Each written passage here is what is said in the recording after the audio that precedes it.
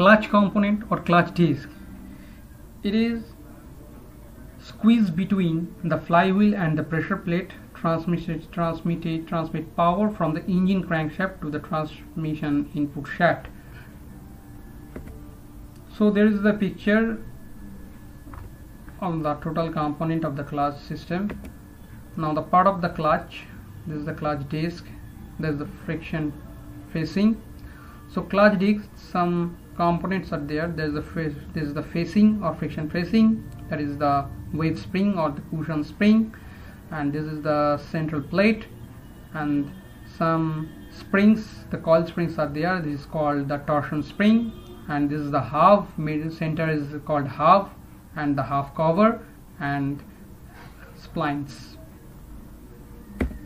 Now the clutch disc facing manufactured by the frictional material. Other surface material are paper base. The clutch facing are made by the paper base, ceramic or cotton and brass. Clutch disc type. Basically, two types of clutch discs are there. There is a rigid and flexible, used primarily for industrial or racing application, and flexible, most common and everything from the Grandman's cruiser and street and strip racing. Flexible clutch disc. Flexible clutch disc is, that means here some component are there. There is the cushion spring, this one is half, that is spot pin, there is facings, there is torsion or coil spring, drive washer. So there is the picture of the flexible clutch disc. So that is half. So the half flange, it direct the contact with the input shaft. Friction ring, it direct the contact with the flywheel or pressure plate. Clutch facing is the friction material. Torsion spring facing dampener, that is the cushion spring. Torsion spring in the further damping for the clutch application. Stop pin limit the torsion spring travel, and the rivet fasten the facing materials to springs. Clutch component, pressure plate, clutch cover. So squeeze clutch disc into flywheel and can engage and or disengage, act like a spring and loaded clamp. Pressure plate type. There are two types of pressure plates. One is belly or diaphragm type spring, and second is the multi-coil spring, and third is the semi-centrifugal types. So the belly types use as a cone shaped diaphragm spring for clamping force. Semi-centrifugal clamping force increase as rotational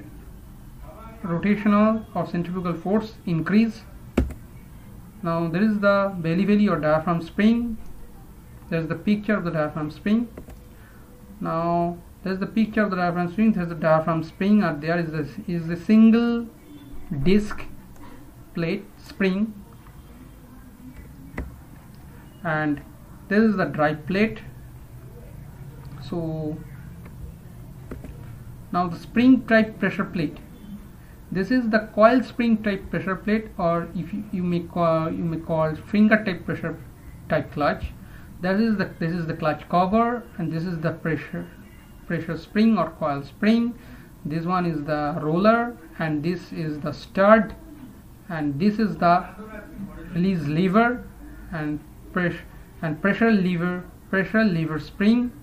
So all our components are attaching to a coil spring clutch, and it is the oldest type of clutch, and it is too heavier than the diaphragm spring. So some of the oldest vehicles, most of the oldest car or trucks, you might be seen that the coil spring clutch or finger type clutch are used. Nowadays our diaphragm spring clutch are used. Now the benefit and advantage. The bevel or the belly or diaphragm spring, cost effective, uniform engagement, limited spring pressure, spring unlimited pressure capability, as spring wear and pressure may become inconsistent. Clutch component. Some clutch components are release or throwout bearing, operate by clutch linkage. There is the throwout bearing. Press against the pressure plate to release the clutch. So there is the release or throwout bearing, which is operated by fork or linkage. There is the throwout bearing. There is the picture, and the slide transmission input shaft or bearing is retainer. Clutch fork. Release bearing have as provision to attach it to the clutch fork. Clutch fork fit between release bearing and clutch cable or linkage. Has provide shaft, pivot ball, raise area in the bell housing of which is pivots. Here is the clutch fork. Here is the picture of the clutch fork, and this is the bell pivot, and this one is the release bearing, and this one is the clutch. This is the release fork. So here is the total picture of the linkage system. Now here is the picture from the front transmissions and the bearing retainer, splines, pivot bearing hub, and input shaft. Now the clutch component, another clutch component is pilot bearing. It is installed into the machine bore in the end of the crankshaft or flywheel. So maybe bushing, ball bearing, or roller bearing.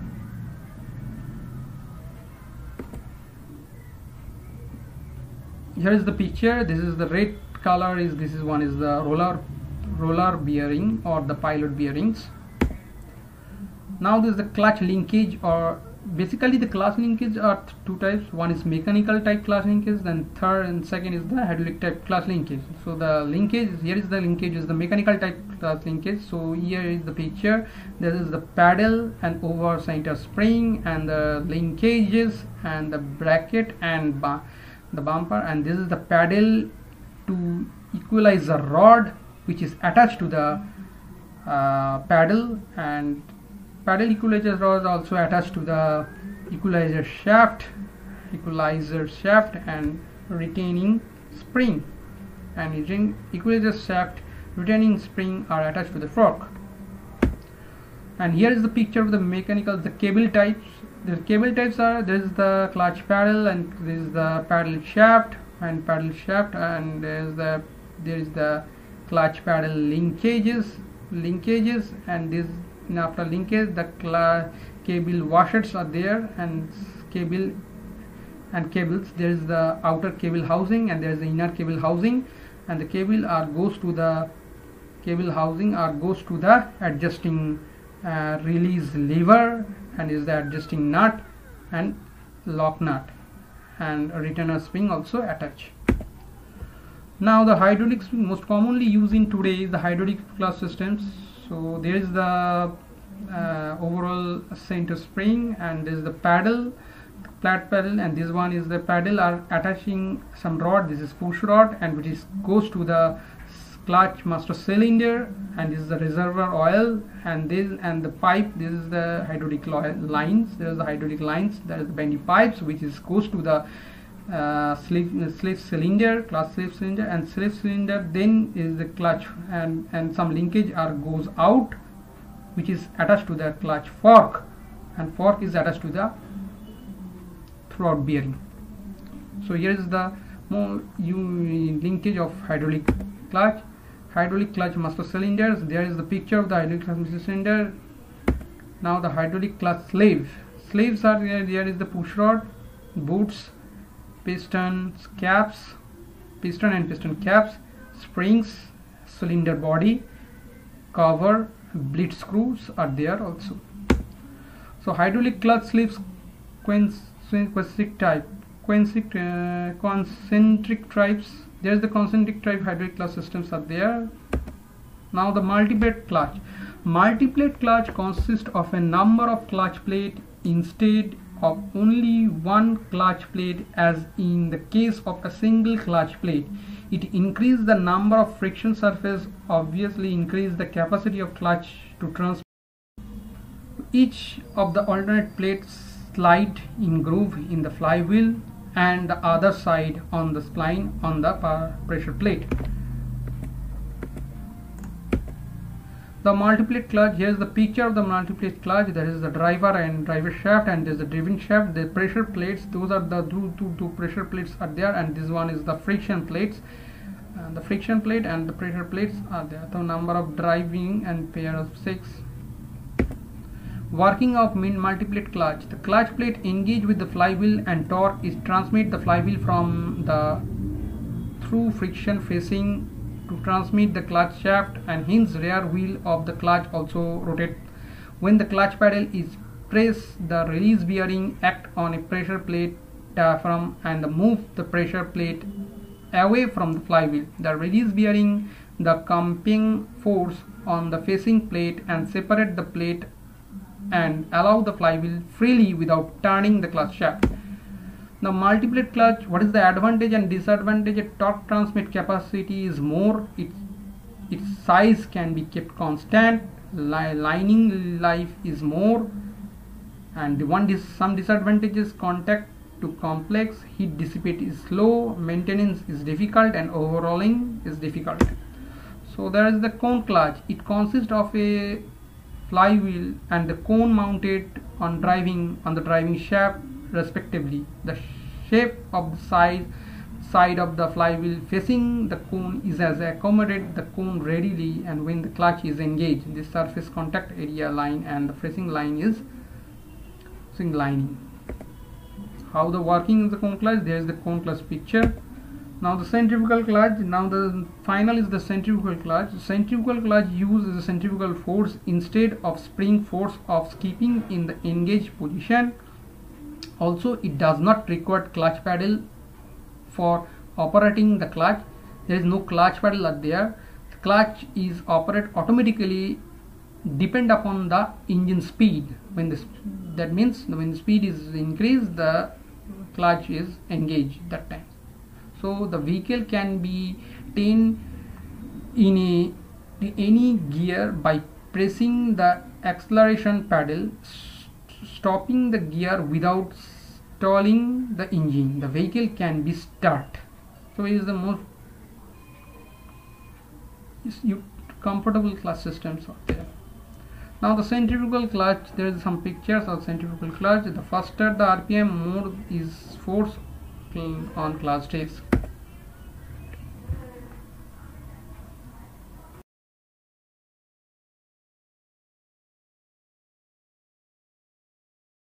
Now we are showing the Tata 407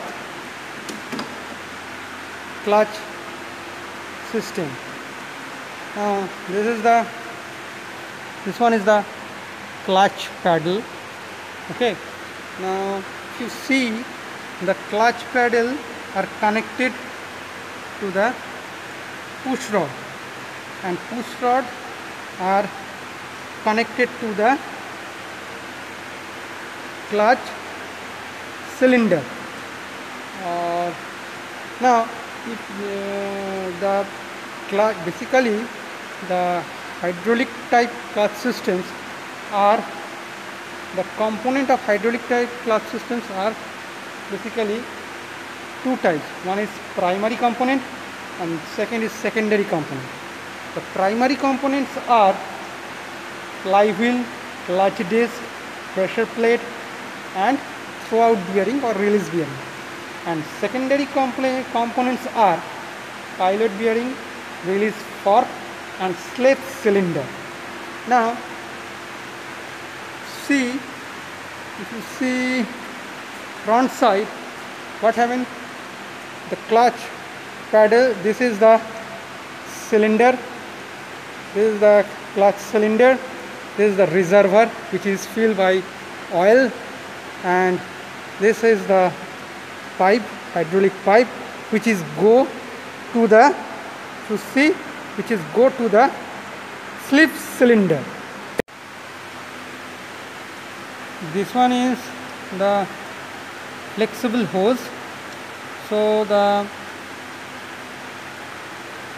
fluid are come to this hose and go to the slave cylinder. So this one is the slave cylinder, and this is the another linkage which is connect to the clutch fork. So this one is the clutch fork,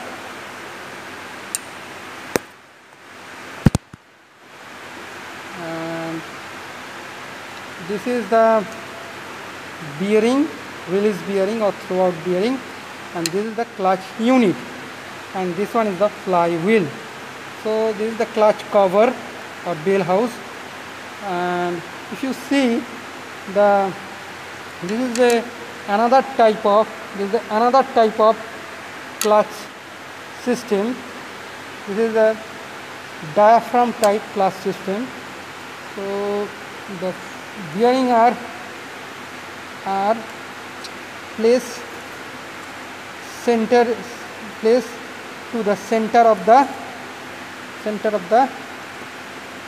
plate, clutch plate. Okay. So this is the basic diagram of hydraulic type Tata 407 hydraulic type clutch system, and this is the linkage which is operate hydraulically. Now we have to show the diaphragm type, and this is the diaphragm type clutch system. So previously we seen this is the finger type clutch system, or coil type clutch system, and this one is the diaphragm type clutch system.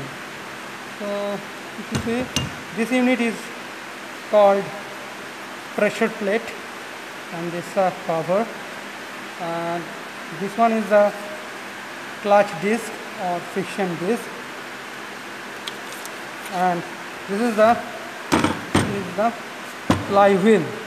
So this is the Maruti 800 clutch component. So this is the flywheel of Maruti 800 FEB engine.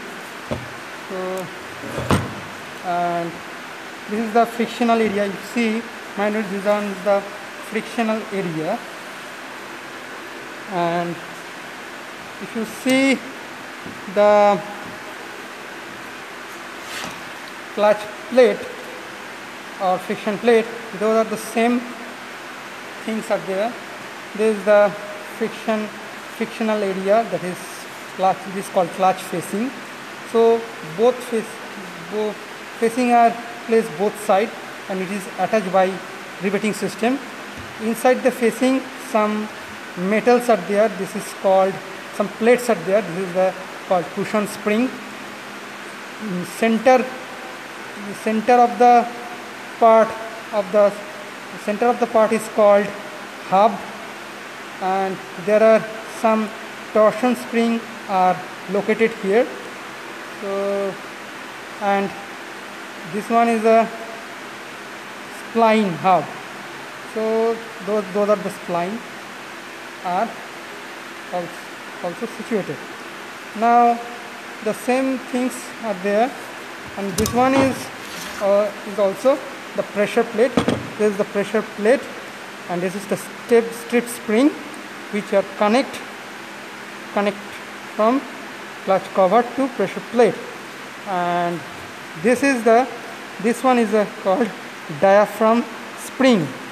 So if you open it, you can see a single piece of the spring disc is the same disc are here, and this is it is a single disc, spring disc.